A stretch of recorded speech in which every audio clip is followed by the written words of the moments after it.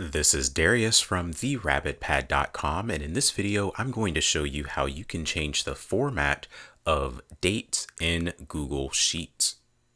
So here I have a hypothetical list of names and birthdays, and I've written the birth dates in the way that I usually write them, with the month first, the day second, and the year third.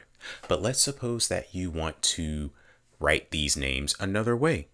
What you do is you highlight the dates that you want to change, and then you go to Format, and then you click Number since you're dealing with numbers.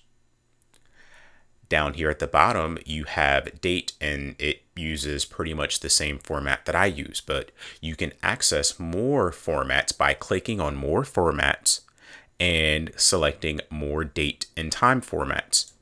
You can also access this by just simply searching for it. So if you click on Help and then type the word date, you'll also be able to select that same option.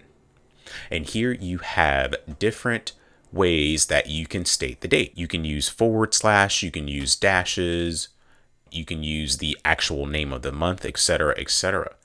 So let's say that I want to use the format where the year is first, followed by the month and the year. I select that, then click Apply, and now all of those dates have been changed.